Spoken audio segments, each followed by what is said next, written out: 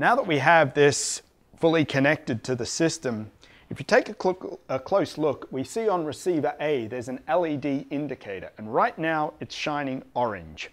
The reason for that is that I know that both pairs of receivers and transmitters are actually lined up. If I break the beam on receiver A, we'll see the LED turns red. If I break the beam on receiver B, the LED turns green. If I break the beam on both, the LED extinguishes. This is very useful for us when we're actually trying to line up the receivers and transmitters. If we're not in this mode where we have the receivers and transmitters separated by quite some degree, let's say, for example, they're misaligned. So if I rotate this transmitter away from there, you'll see that we're shining red. As I realign it, the LED comes back to orange. So it's a very visual feedback of making the alignment very, very simple. So while this is this setup here is meant for ballistics, which we'll talk about in a little while, it's also very, very easy. It's a very clear way of demonstrating a number of the modes that we can incorporate a dual beam triggering system for various applications. What do I mean by that? Well, let me first of all attach a flash to the StopShot so that we can create events, and we know when we've created those events because the flash will actually fire. So once more, I'm just going to bring a very standard flash unit, a very cheap Chinese speed light here, attach the RCA cable to trigger 1. The RCA cable goes to the flash interface connector, which goes to the PC socket of the flash, and I will turn the flash on. And what we're going to see is that right now, in the default mode, the StopShot will create an output trigger to this flash if either of these beams are broken. You'll see, no matter what I do, if either of these beams are broken, the flash is going to go off. But there are many other options available. First of all, if we go, I can say, we're now using both beams to create a trigger event. But in this situation, receiver A must be triggered before receiver B in order for the event to take place. You see that following through? But what happens if I move my hand the other way? Nothing at all. Very interesting. What on earth could I use that for? Think about it.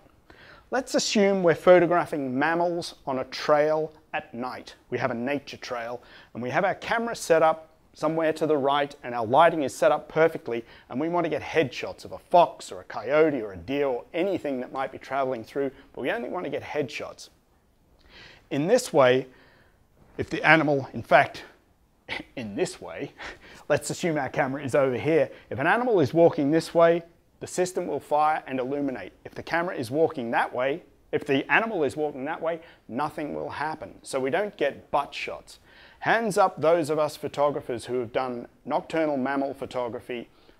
We know that if you set up a trail system with a single beam, you get about 85% butt shots and 15% head shots if you're lucky. It's just a fact of life. It's a horrible fact, but it's a fact. With this, you get dual benefit because one, you will only get headshots. But think about it. If an animal is walking along a trail, it breaks the beam and a flash goes off, you're going to see that animal freak somewhat, and it is likely to bolt and probably not return to where the camera setup is. You freaked it out, you've got your butt shot, that was your one chance, it's gone. If instead you have a dual beam system and the animal is walking in a direction that is not favorable to your setup, nothing happens, it's likely to return along that trail and photograph itself. That's an implicit benefit of using dual beam systems. But I digress. Okay, we may have our setup where we want to photograph it this way, but we put our camera at the wrong end, so we can actually change that. Now that I now have beam B must be broken before beam A, so that if I go through here, nothing happens, but if I go this way, we fire the camera. So it's exactly the same as before, but just switched around. So that's B to A, we fire, A to B, we don't. Now we're going to go A or B. This is kind of the default mode where that will trigger, both of them will trigger. So if any beam at any time is broken, we get a shot. This can be used if you're looking for maximum opportunity to create events, animals going either way. There are many applications for that. Now we're in a situation where if we go this way, nothing happens. If we go that way, nothing happens. If we break any individual beam, nothing happens. But if we break both beams at once, we get a trigger. So both beams have to occur, they have to be broken at the same time. Typically when you use this configuration is when you have a cross beam. So you can create a beam in this direction, a beam in that direction, so that any animal, be it a moth, a flea, a tick, whatever, something very small where you need pinpoint focusing accuracy, anything flying around that breaks an individual beam will not trigger the system. It's only when I'm pre-focused on the intersection of those beams, the beams both broken at the same time, I know I will get my animal sharp in focus and the system will fire. There are other options too. You can have individual beam only, even though you have two beams. We can have A will only fire, B will only fire. And then the last mode is ballistics. This is a lot of fun, and this is a really, really cool application of dual beam technology as well. Because what happens is, a lot of us, certainly myself, I love photographing impacts of things like air pellets on substrates and watching things blow up. I mean, any good photograph includes an explosion, right?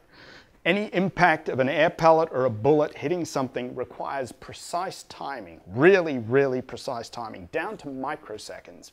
A really good example of why this setup is necessary is that if we're using a CO2-powered air pistol or air rifle, because while it may seem to us that when we pull the trigger, that pellet fires out quick and it fires out quick every time, in fact, the velocity changes with every subsequent shooting because the pressure of the CO2 canister slightly reduces. The actual velocity, the muzzle velocity of the air pellet is less and less each time. If we've set up a trigger system based on timing of a single beam where the air pellet breaks a beam and I say, okay, I'm going to fire the camera 500 microseconds later, the bullet is going to be here for the first exposure, but then it's going to be here for the second because it's actually traveling a bit slower, bit slower, bit slower. So I can't really focus on a particular spot because it's going to be changing. The ballistics mode of the StopShot system with dual infrared beams operates in a different fashion.